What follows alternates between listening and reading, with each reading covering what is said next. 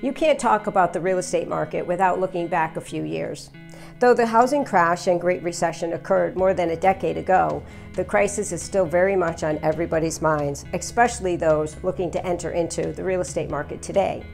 Hi, I'm Kimberly DeSocio with Coldwell Banker, your South Florida connection. More than 7 million Americans lost their homes during the housing crash, which took place between 2007 and 2009 amidst the Great Recession. The problem stemmed from a few issues occurring during this time period.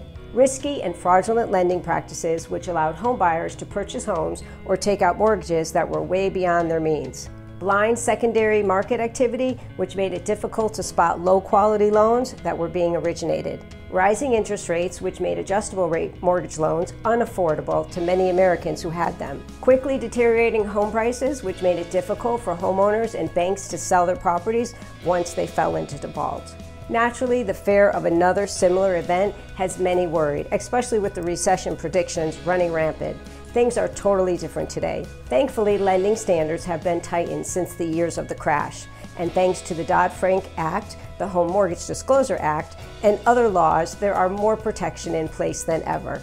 As you can see, we have so many different factors in today's market versus back in 2007, which shows us that we are not headed for another crash. Our market has just been leveling out and stabilizing. Don't sit on the fence. Take advantage of the great rates that are out there right now. You could get more house for your dollar. If you have more questions, comment below. My mission is to keep you as educated as possible. And remember, knowledge is power, so let's all share it. I'm Kimberly DeSocio with Coldwell Banker, your South Florida connection to your next property.